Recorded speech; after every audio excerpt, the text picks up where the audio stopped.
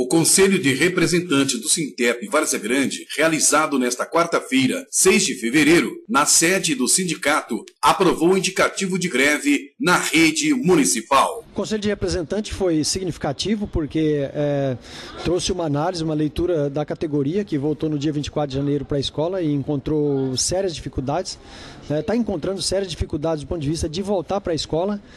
Nesse sentido, a categoria então apontou aqui os elementos, hoje as dificuldades, e tomou a decisão de encaminhar para a Assembleia Geral, que vai avaliar, de não iniciar o ano letivo se não houver o pagamento de todos os salários atrasados.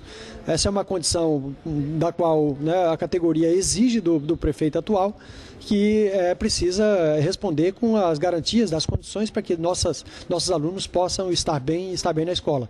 Sem falar das questões de infraestrutura que aqui foram levantadas, foram apontadas e que são gritantes, que é preciso uma intervenção urgente do Poder Público Municipal. Carro-chefe da falta de reivindicação, mas vocês receberam aí na convocação do sindicato a pauta, que inclusive nós estamos